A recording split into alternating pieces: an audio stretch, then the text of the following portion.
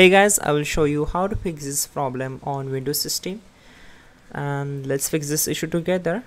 But there is one problem: we can't fix this Roblox crashing problem without uninstalling the application.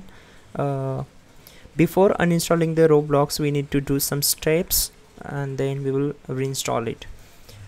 So do these all process. You need to just don't miss any steps. Just right click on the start icon, select run, and open the type here app data and hit enter. Once we are here, you will get the Roblox folder here. Simply right click on it and select delete it.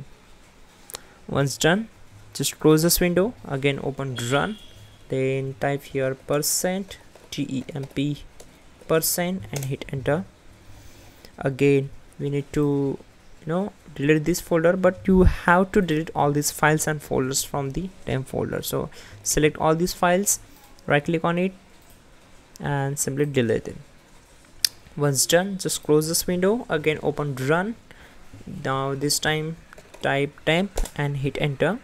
Again you will get multiple files and folders here, so together you have to delete all of them. So select all and right click on it and select delete. Once done, just go to the control panel and then go to the uninstall the program section and uninstall the Roblox application. After that, restart the system and again download the Roblox application. Okay, your problem will be solved for sure, 100%. You can also check out our pin command to fix this issue quickly and effectively, and you're good to go. Don't forget to like the video and please do subscribe the channel.